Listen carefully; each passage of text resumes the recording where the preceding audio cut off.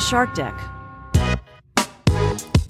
Hello, I'm Johnny Mac with your daily comedy news. During the week, Vulture updated their best comedy specials of 2023 so far. I haven't really looked at this. Let's take a look at what they think. All specials listed from newest to oldest. So they have Chris Fleming's Hell up at the top. I enjoyed that one. Super quirky, but yeah, that one's worth checking out. John Early's Now More Than Ever. That wasn't bad. That's also on my list. Ali Sadiq's The Domino Effect. I think I started that one and it didn't grab me. John Mulaney's Baby J. I didn't like it. I just felt like John...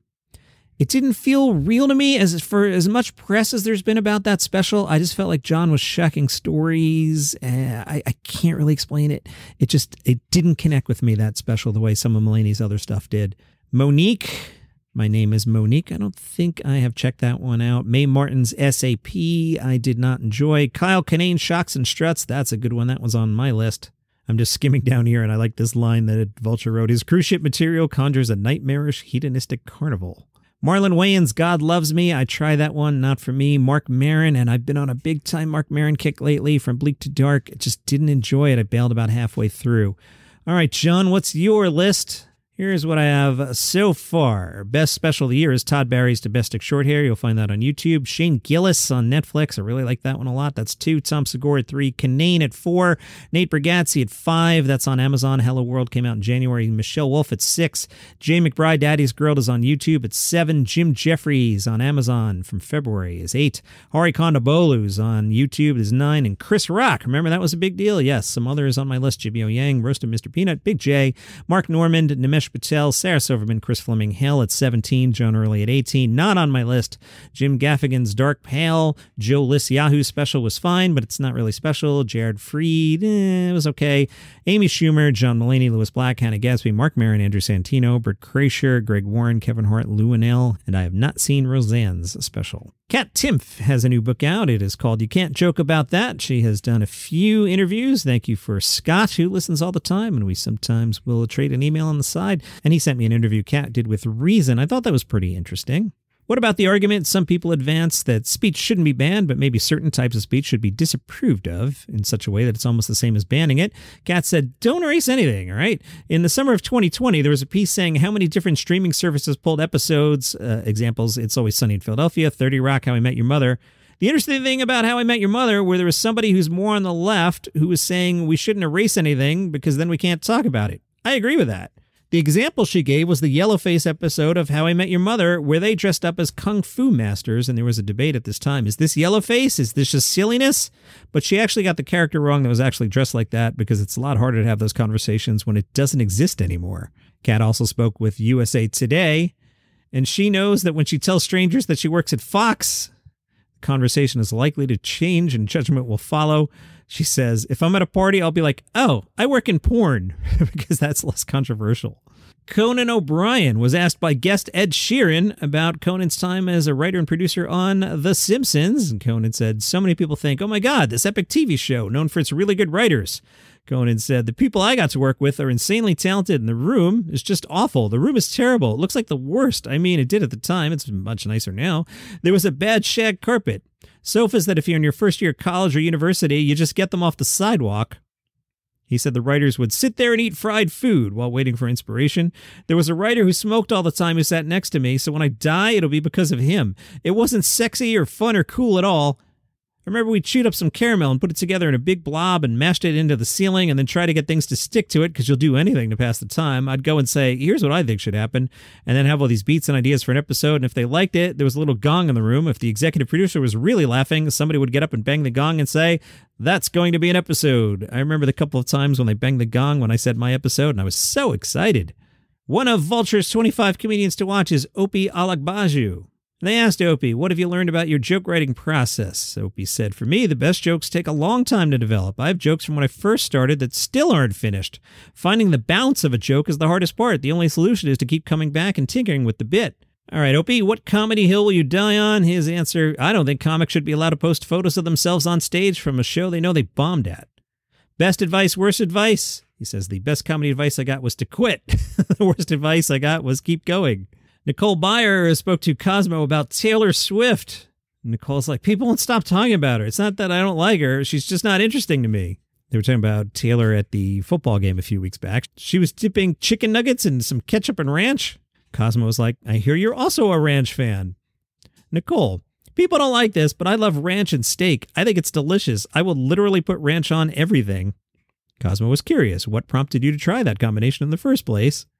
Nicole said, you know, when you eat dinner at home with your family and whatever, and everything kind of goes on the same plate. I think I was having salad once and the ranch dribbled over to the steak, and then I was like, wait a minute, this is delightful and delicious. I used to go to a sandwich shop on the Upper West Side. They had the best ranch. One day I was raving about the ranch, and I was like, what's in this? Is it homemade? What's your recipe? And then they took out a giant vat of Kraft ranch, like, it's nothing special. All right, we're all excited for the Community movie if they ever actually film it. Vulture did an updated list of who is likely to be in the movie. Very, very, very likely to be in the movie, because they were announced. Joel McHale as Jeff, Danny Pudi's Abed, Allison Bree's Annie, Gillian Jacobs Britta, Jim Rash's Craig the Dean, and Ken Jeong as Ben. Dan Harmon has claimed that all the cast members, other than Chevy Chase, have agreed to return. All right, what about Donald Glover's Troy? Harmon has confirmed there's no need to worry about that, as the film was scheduled to be in production in Atlanta to accommodate Glover's schedule. Harmon told Variety last November, Glover is down to clown. I would not want to think about making the movie without Donald. Last month, he said Donald is coming based on word of mouth. He explained the deal might just not be official enough to confirm that Glover's part of the cast. Glover himself said, haven't seen the script, don't know, and in true Dan Harmon fashion, we'll probably get it on the first day, but yeah, it's supposed to be happening. All right, what about Yvette Nicole Brown's Shirley? Well, Joel McHale has tagged both Brown and Glover on Twitter in his post in announcing the movie. To that tweet, Brown responded, it's happening, congrats. So it seems like Shirley would be in the movie, all right? What about John Oliver's Professor Ian Duncan? A Reddit user has claimed early in the year they attended a taping of Last Week Tonight and asked Oliver about it. And at that time, John said he wasn't sure if he'd be able to do it because he's busy with Last Week Tonight. He said he'd like to do the movie if he could pop in whenever he had a break. All right, what about Jonathan Banks? He played Buzz Hickey. What about Paget Brewster's Frankie and Keith David's Elroy from the last season? No news on any of them. What about Chevy Chase's Pierce? I don't think that's going to happen. John Cleese said he's struggling to get guests willing to discuss woke issues on Cleese's new show for GB News. Cleese said, one university professor from Oregon told me more people have been fired during the woke period than were fired during McCarthyism in the 50s. They'd go after people, and an awful lot of people are very, very scared of that, which is why people with a higher profile have to discuss it as if they're not frightened of getting fired. Most people are frightened of getting fired, and the people who employ them are frightened of getting fired, and that end of woke is not very nice.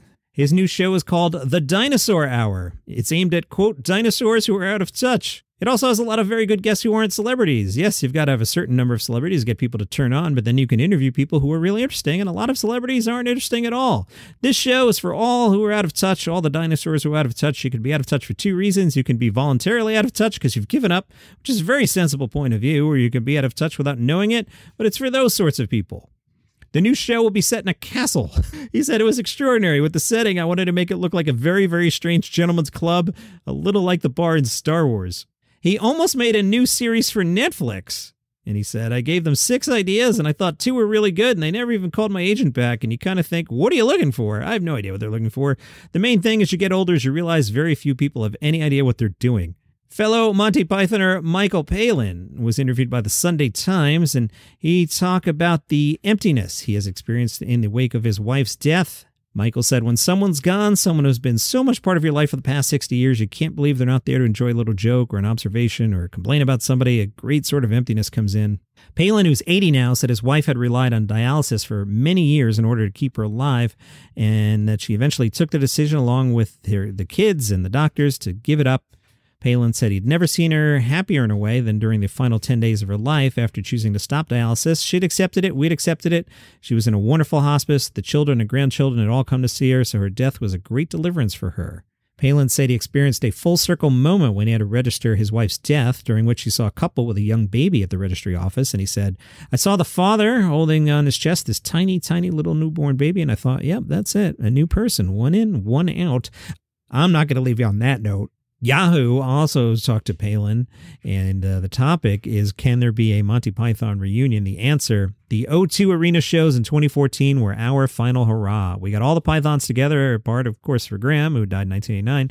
For all of us, that was a remarkable series of shows. The great thing about Python was we were always keen to do something new and different.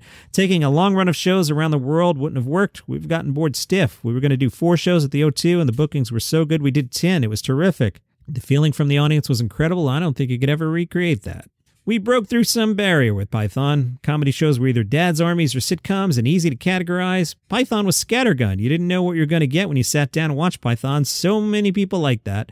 People don't always quote things, but they'll try to retell the sketch, don't get it right. The Lumberjack song and the Spanish Inquisition are the ones people tend to do most. And that's your comedy news for today. If you like the show, tell a friend about it. Maybe they'll like it too. And all of you can follow the show for free on Apple Podcasts, Spotify, YouTube, wherever you get your shows. See you here tomorrow.